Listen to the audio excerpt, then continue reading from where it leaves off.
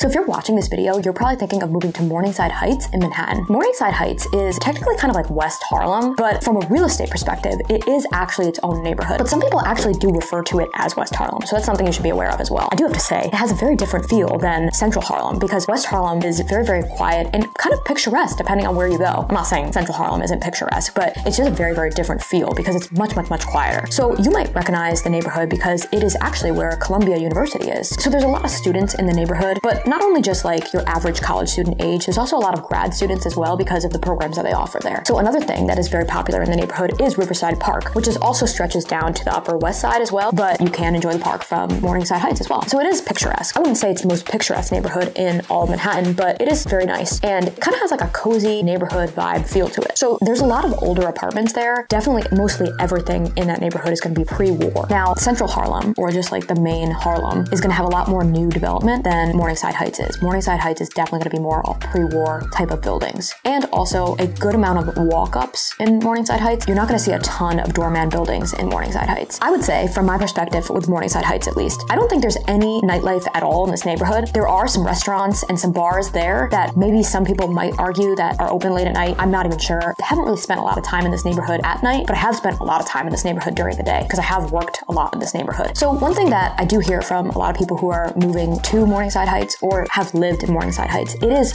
far from Manhattan. It does take a while to get into Midtown Manhattan or downtown Manhattan. Now, it is bordering the Upper West Side, so you can easily get there, and depending on where you're living in Morningside Heights, you can definitely walk to a good portion of the Upper West Side or just easily take a train there. So some of Morningside Heights you can only access from the local trains, which definitely makes it a lot more annoying than neighborhoods where you can access them by an express train where you can get very, very quickly to Midtown or downtown. If you're on a local, you're gonna have to switch to an express train at some point, which a lot of people complain about with that neighborhood. The subways definitely are a little bit limited in Morningside Heights. However, you could walk to the Upper West Side or Central Harlem to catch one of the main train lines. So I hope this helped you learn about Morningside Heights. I would love to hear about your experiences with the neighborhood or if you would ever even consider living in Morningside Heights. So as always, please share your thoughts in the comments.